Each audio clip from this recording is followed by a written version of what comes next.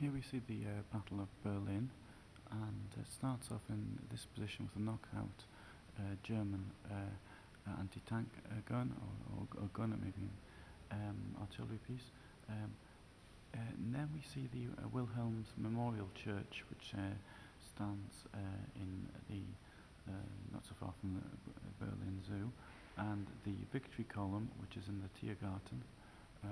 Not much of a victory, of course, as there for the Germans themselves, as there is now a T-34 standing under it. Coming around here, we can see a group of Soviet assault guns breaking in to the area in front of the Reichstag, although not without cost to themselves, as the one on the left has been knocked out, and there's a T-34 they're also knocked out. German tanks itself, though, have been taken out, and coming around we see the assault on the Reichstag itself. Now, of course, it didn't exactly happen in this way. This is just meant to be to give an idea of the war, and we see this rather strange trench-like structure in front of the Reichstag.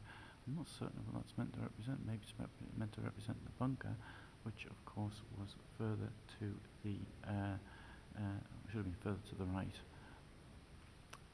Lots of equipment in this area, and there we have the Brandenburger Gate, behind it the Unter den Linden, and clearly all under fire. We see some of the turrets which came up from the bunker itself appear to me to be in the picture.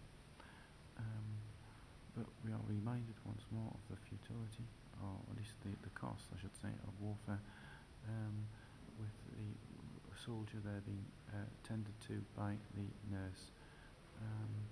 Lots of broken equipment in the foreground, including this rather big gun. Comes up the carpet. And the tank itself appears to be real.